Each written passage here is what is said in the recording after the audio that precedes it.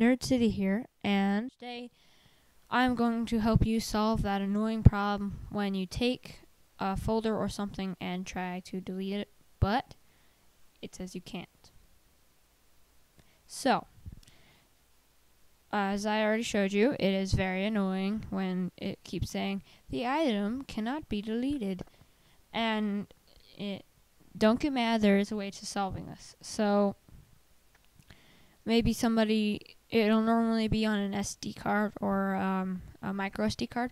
So maybe somebody gave this to you and wants you to look at photos or something on it.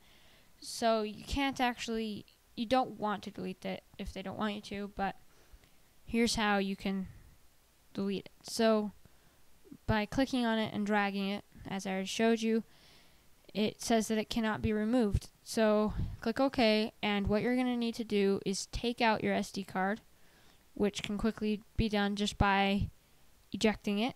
And so here's how to fix it. Alright, here we are with my new Sony, and here you can see there's a little clicker, or a slider thing on the side, and it says lock right next to it with an arrow. So it should have been on the bottom, and all you have to do is flip it up right like that.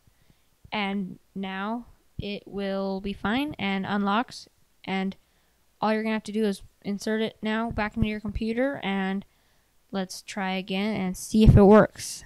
And yeah, it should work.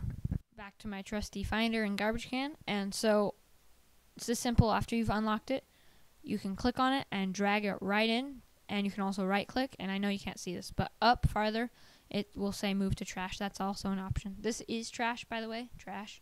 And you just click it, move it in, and then it deletes, and that's it.